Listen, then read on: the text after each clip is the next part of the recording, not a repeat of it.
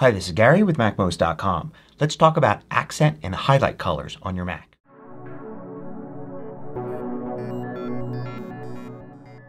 MACMOST is brought to you thanks to a great group of more than 1,000 supporters. Go to MACMOST.com/Patreon. There you could read more about the Patreon campaign, join us, and get exclusive content and course discounts. So when you're in an app like in Pages here, there's an accent color and a highlight color. Notice here that when I have things selected, like Document here in the sidebar, or these checkboxes, they've got this orange color. But also when I select text like this, there's also this lighter shade of orange that is used to show the selection. The darker color here is known as the accent color, and it's used in all sorts of different controls. You could see it here, for instance. You could also see it when you go to Preferences in all sorts of different controls here.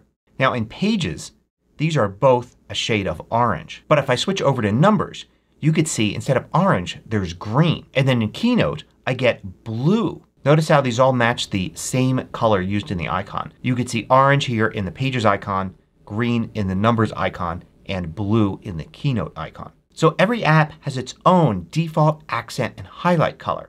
And if you don't change anything in System Preferences, each app will use its own set of colors. However, if you go to System Preferences and then General, you have settings here for accent color and highlight color. The first one for each one of these is this multicolored wheel here.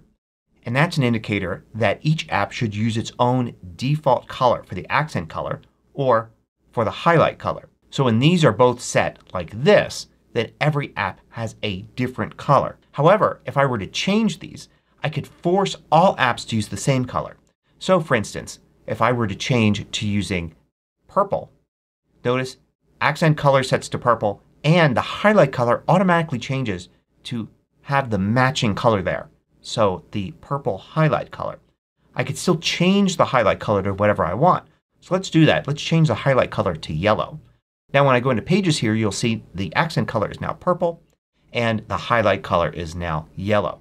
And it's the same in Numbers. I get purple and yellow. And in Keynote as well, purple and yellow. So by setting these to something besides that first item, I can force all apps to use the accent color and highlight color that I want. Other apps use these as well.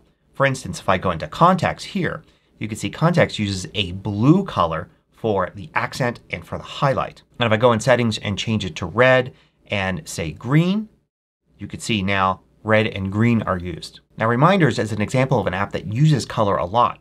Every list has its own color. So you see the name of this list in blue because if I were to control click on it here and show list info, you can see I've selected blue as the color for this list. So that's going to override anything else. But notice here the accent color is shown when I select a list here, and you could see it also when I go into Preferences. And then of course when I select text I see the highlight color. So in System Preferences if I change that to purple and red, now I could see here purple in this selection here on the left, and when I select some text you could see red is the highlight color. Calendar is another app that makes a lot of use of color. Every calendar here has its own color. So this is set to green and this is set to purple. So most of the colors you're going to see are the calendar colors themselves.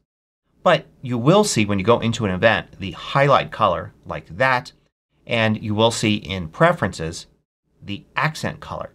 And in addition to that, this bright red here to indicate the current date in the main calendar and also in the mini calendar at the bottom left. And there's no way I could see to change that red. Notes uses yellow as its accent color. You can see it here when I select something in the sidebar or a note here, and then you could see the highlight color right there. And if I go into System Preferences and change that to say green and purple, then you could see now it will use green and purple. How about third-party apps? Well, if you go into an app like this you'll see there's not much color in it since it's a text editor, but there is a highlight color, and when you go to Preferences you can clearly see the accent color there, and it will obey the system changes here. So if I change to pink and yellow, you can see now I get pink and yellow.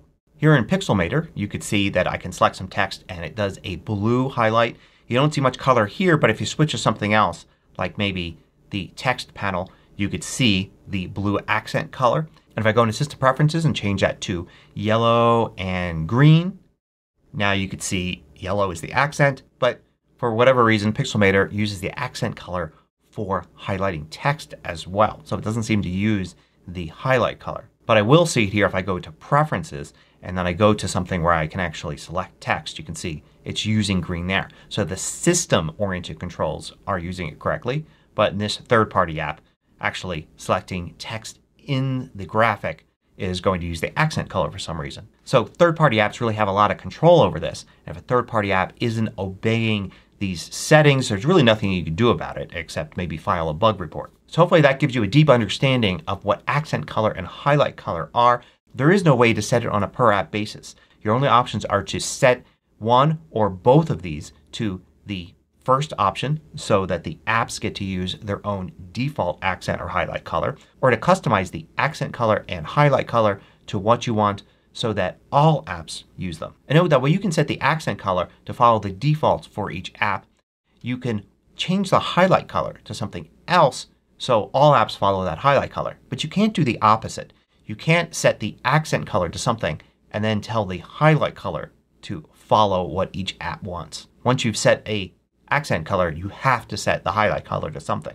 In the end, this is all just a personal preference. Some people like the fact that each app has its own color scheme, and others want to use a specific color scheme throughout all of their apps.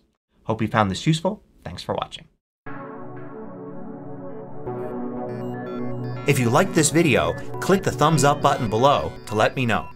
I publish new tutorials each weekday. Hit the subscribe button so you don't miss out.